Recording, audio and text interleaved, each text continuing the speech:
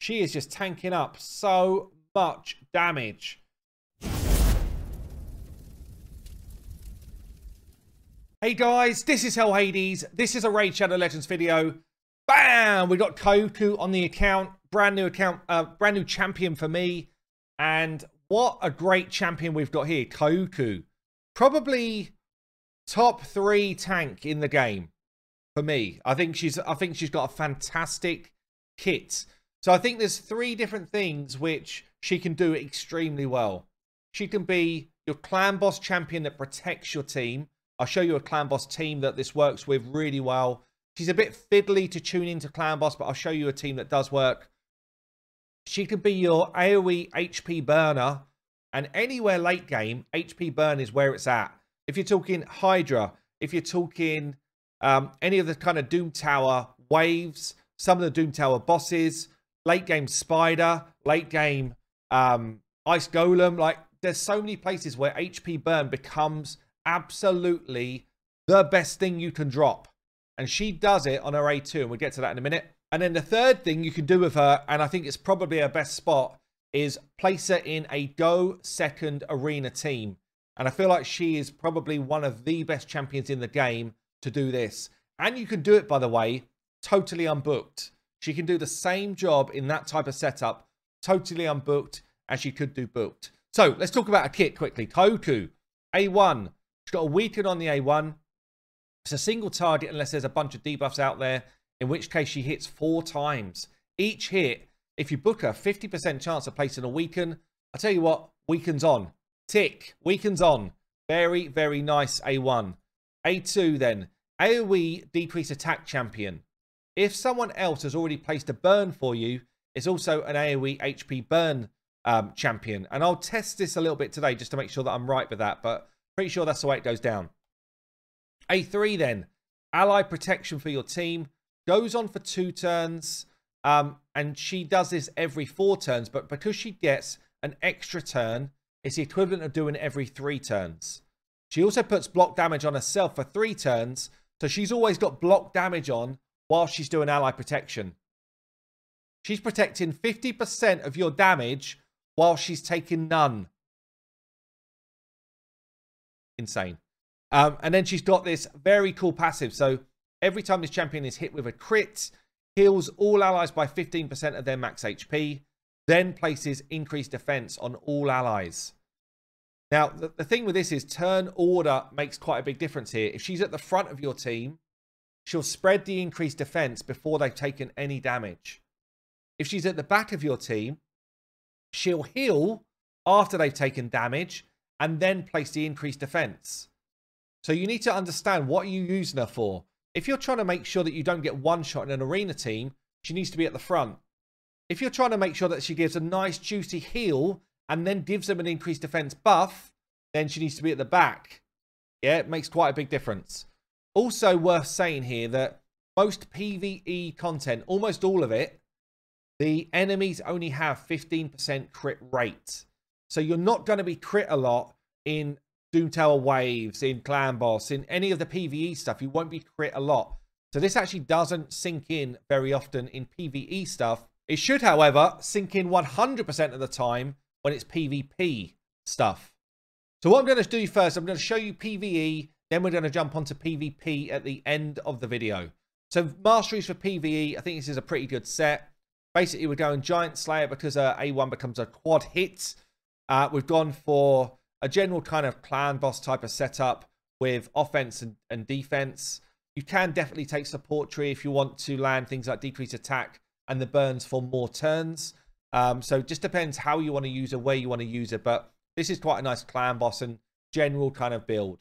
And we'll show you, once I change it later, a more tanky build, which you still could use basically in all content. You just won't get any damage out from like Giant Slayer hits. So this is more like a clan boss stroke PvE, and then we'll show you a tank build right at the end. Okay then, so this is the build I'm going to go for. It's a 2-for-1 speed comp, which means that everyone, once we get to turn 6, everyone goes twice for every time the clan boss goes. This means it will get a ton more hits. It also means that KYOKU is going to have ally protection and block damage up for all of the AoE hits, and for the slam. Basically means that it is an incredibly strong comp in terms of setup, but it's quite hard to do. And KYOKU's extra turn mechanic is actually making it quite difficult to just get these speed tunes done on a like 2-for-1 basis. On a 1-for-1 much easier, but for a 2-for-1, and that's where most of your damage will come from, it's quite tough, which does mean there's one champion here with a high speed. So we've got a Deke lead, giving us a 19% speed aura, 227 speed. We've got a Godseeker, it's a fast one, 279 speed. I've then got Iron Brago in. He could be anyone that does decreased attack, by the way. I just felt like he would be a good champion in this spot. 253 speed. KYOKU's at 252. And then I've brought in Bad Elcazar for the cleanse at 209. But could be anyone that does either block debuffs and fills the spot, or anyone who can cleanse on like the first turn. So that's the comp. I built them with decent damage and all that type of stuff. Look, I built them well. So this is pretty much like as well as they can do with my leftover gear. And it'll give you an indication of whether you feel like it's strong enough to kind of deal with what you want it to do. Anything good in the chests? No. Ooh, little piece of candy. Okay, here we go. So Deke in the lead. We've got KYOKU in second spot to do our ally protection. And yeah, we want to make sure that we don't use Deacon's A3 until after the first stun. So we're going to go just A2 here. A3 with Iron Brago, get decreased attack on. Actually didn't land. Pretty bad luck. A2 with KYOKU, get decreased attack on. We've got a burn on instead. We've got then A2 with Deke, which is our drop defense move. Cleanse and heal from Bad El. Also some poisons going on. Then we're just going to go A1, A1, A1, A1, A1, A1. I was like, hold on a minute, there's an extra one. A2 from Brago here to give us our increased defense. Take a hit back. We're then going to go for our A3 ability, followed by our A1. Deke's A1. A2 here to start to extend the buff. See that? Extend the buff ability. A1 from Bad El. A3 from Brago. A2 from KYOKU. We take a stun. That's fine for this rotation. He just skips a turn here. And then from here on in, it is full auto. So, and you see there, we start to get the weaken out from the A1, the extra hits coming in from KYOKU. We should see now from this turn onwards, we start to get the ally protection up along with the block damage. Let's just see what this does. Basically, I mean, it's a tickle on everyone and she takes nothing. It's absolutely nuts if you get this working. Tickle on everyone else, absolutely no damage on KYOKU. Obviously, she does a lot of damage from her A1 as well. She takes a stun. It's fine because we're going to get a cleanse here. She's actually a good stun target for me as well, so I don't mind that at all. And then basically for every hit other than the clan boss slam, we're going to have ally protection up. So for every single clan boss slam, like AoE hit, we've got ally protection on, which means KYOKU's taking 0 damage and these guys are taking minimal damage. So it should mean that this comp can last really as long as we can withstand the hits from the slams. What I'll show you, I'll get this on to maybe turn count 30 or so, and you can just see the sort of damage we are or are not taking from these hits. So she's putting her burnout here as well, which is a bit of extra juicy damage, honestly. It's quite nice. We've got poison damage coming from Bad El, and then we get some pretty big hits from our Godseeker and from our Brago to do extra damage to this comp. So we're already on about 1 million per turn damage ramp up so far, and it's quite early on. I'm going to play it through, and I'll bring you back in a bit later on. Okay, then bring you back in. We're on turn count 30. Starting to take quite a lot of damage from the stun hit, and maybe I should have speed tuned it so that increased defense was up for that stun hit. Might have been better, but look at the A1 damage. We've got basically a 200k plus whatever Giant Slayer procs we get. About a 300k A1 hit coming in from KYOKU here. Also, whenever any of these slams are coming in, look at the kind of ability to just withstand the damage we've got coming in from this team. I mean, it's pretty much like so much of that damage is being eaten away, and she's taking 0 damage from that block damage buff being out there. So it is incredibly strong, incredibly strong. I feel like we need some more big brains to get behind KYOKU comps, because they're not easy to build. But I tell you now, it's one of the best ally protect tanks we've got in the game right here. Definitely. She just needs a bit more fine tuning with her builds, and we will see some crazy, crazy numbers coming out of her. But as it is, this is going to be a kind of comfortable, well, beyond comfortable 2-key team. And we might just about struggle to do a 1-key because she's tanking these stuns without any sort of increased defense buff up. I'll let it continue to the end. But yeah, the damage from Array 1 is substantial, to the point where I'm thinking maybe we should just be switching off that A2 if you've got a consistent decreased attack champion already on your squad, because the A1 is doing like substantial damage with this build. I'll show you her build after. But yeah, we're probably about to finish up the run now. So I'll let it run through to the end, show you the final damage numbers, and then I'll show you some other content as well. So there we go. We did about 60 million in damage. Of that, KYOKU did more damage than Iron Brado. That's actually nuts. Iron Brado is known for being a hard-hitting champion. KYOKU's A1 is pulling through some silly, silly numbers. Turn off the A2. Let's get it going. A1. That is an insane number there. 16.5 million damage from the champion that was also protecting the team through the whole run.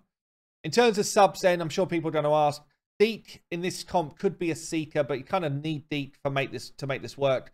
In terms of the speed tune that I've done here, you do need a buff extender. I'm using Godseeker. You could use Hellborn Sprite or a whole bunch of others, but Godseeker is decent. Bad L was just in there for the cleanse, so anybody that was doing block debuffs might be better, or a different cleanser on their ability on a free turn. And then Iron Brado's mainly in there for his decreased attack ability, but he also brings increased defense for me in this one. So the comp here works nicely. But yeah, damn, 16.5 mil from KYOKU against Clan Boss. That is a massive, massive number. And that A1 was absolutely stomping his way in there. Nice. I guess the funny thing with this build as well, so we've gone, 4K defense. It's not like an obscene number. We do have a lot of crit damage, 226, but again, not obscene. Good amount of accuracy. And she was fast, like 252 speed. So she was fast to make that kind of build work. So yeah, she can hit. Actually, the AoE does hit, and her A1 hits hard. So just kind of be aware of that. She's got good multipliers. Now, I just want to try something here, because I thought just looking at what happened on Clan Boss there, I might have misunderstood what her A2 does now. And I'm sure it was meant to be changed so that she straight up won't do a burn if there's not there needs to be a decreased attack ability out there before her burn becomes a burn. So let's just see what happens here.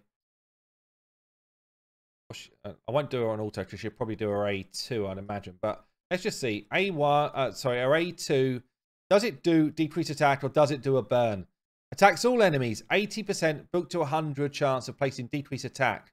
After attacking, 80% chance goes up to 100 of doing a burn on all enemies that this skill did not place decreased attack on. So the idea is, if someone else places decreased attack, it becomes a burn. If not, it's a decreased attack. Okay, so that's working right. I didn't feel like it was working right on Clan Boss. So if she's not placing... Oh, so if there's no decreased attack out there, it becomes a decreased attack. If someone else does decreased attack for her... who have I got that's quick enough? Okay, so Stag Knight is quick enough to go before she is.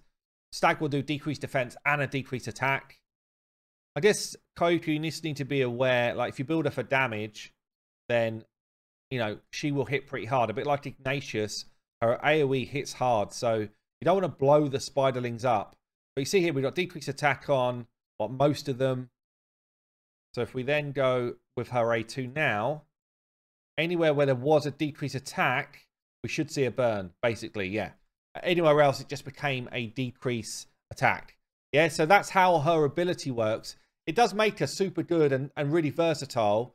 You just need to play around that mechanic. And obviously she does this crazy thing where it's like, you know what, I'm your target. And also, by the way, I'm not going to take any damage. Obviously, if there's a block damage on someone, then they'll go and fight somebody else. But the burn is awesome for any end game content. Like, burns are where it's at. Hydra, Doom Tower bosses, any boss, burns are where it's at for doing damage. So she's going to be really comfortable to put into teams. And because she gets her abilities back so quick, damn, she's going to be really useful to use for pretty much any end game content as both a damage dealer and as an absolute tank. So yeah, absolutely crazy kit. Crazy kit. Probably one of the best tanks in the game for me. I just think it's like such a good kit to be able to just get in there and get the job done. I mean, look at this. Imagine building her really slow. Imagine her building her really slow so that she's just blocking all of the damage whilst also just burning stuff up. I mean, yeah, the potential is endless in terms of what she can get done, honestly. So crazy.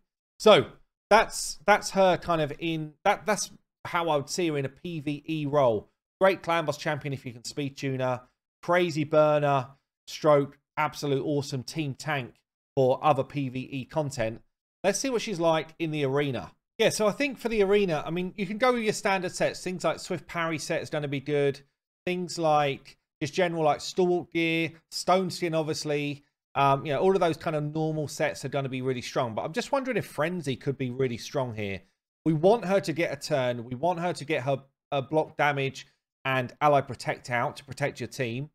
But we also just know that her passive will kick in as soon as we take a hit. So we can either use her as an increased defense spread, or we can use her as kind of back of the line. We expect to survive the hit and we heal off of that. So in terms of masteries, I'm going for, you know, like tank build, you know, resistance. We're going for bulwark to take damage away from our team. We're going for selfless defender to do the same job. We're going for cycle of revenge to get turn meter when our team take a hit to kind of come online with frenzy as well. And the idea here really is that she soaks up as much as possible in terms of damage from your team, and then she allows your damage dealers to take a turn. So yeah, look, up against a kind of pretty standard offensive team. I've got somebody in a shield set, could literally be anybody. She's in here to spread increased defense across our team and try and give us a chance to stay alive. Your damage dealer would be much better if it's a defense-based champion. Like, in fact, I could throw, I think my Torment is built. Let me just see. I think my Torment is built for damage. Yeah, kind of. So I could throw Torment in here as my damage dealer instead of like a Trunder. But any damage dealer could fill this spot. And then we've got kind of like a shield protected by Brogni. And hopefully it might reflect a bit of damage back to them. But the idea is you get a turn when you shouldn't. Yeah, so it's not just about the speed race here. And obviously, I mean, he does even better work because he actually cuts in. But if we do take a hit, which we should, we've actually got the ally protection out already. This is working even better because my Torment's done a load of work up front. But when we do take a hit, see, we've got increased defense now spread across our team because we took a critical hit. Therefore, my Torment does even more work, and we're much harder to kill. Incredibly difficult to kill. She is just tanking up so much damage with this this mastery set and this kind of setup. So yeah, I mean, it can be, it's not always an easy thing to do, by the way. You can still get one shot. You know, it's still possible to one shot you, but it's much harder to one shot you when you've got a team like this. I know I'm down low. It doesn't really matter. Let's see this here. Anti-Hedgie. If Hedgie's built with any crits, then again, it should be the same sort of thing. As soon as you get hit by the Hedgie, you should get a load of turn meter fill. Let's slow it down a minute. Did we get crit? Yes, we did. Increased defense everywhere. She gets her frenzy away, gets a bit of a turn meter boost. And then away she goes, protects the team. We've got increased defense from the big boy, and he's going to slam someone into the dirt. And she also hits, considering she's no longer in a damaged build. I mean, she hits hard. You could easily build her in a damaged type of setup as well. I don't know if we're going to beat like a big Trunder with Madame. This is still nasty because she's going to put the decreased defense on you. She's going to kind of clean stuff off. But we'll see. Let's have a look. Let's have a look. Is it enough to block, you know, the awful offenses that we face? Oh, Trunder gets to freeze. Harsh. Now it's difficult to beat us with a decreased attack on her. So we get the increased defense across the board. Tormund starts going bonkers and absolutely slays. Damn, this is actually a fun team. There you go. Look, I mean, I think she is a great, versatile champion. Can play all over the place in terms of spots. She can come into teams all over the place. For me, one of the best tanks in the game with a really cool kit. There you go, guys. I've been Hell Hades. That's KYOKU. I will see you later. Go on. Slam him, Tormund. Slam him. Kill him. Get them, dude. He's going to do it. Anyway, catch you later.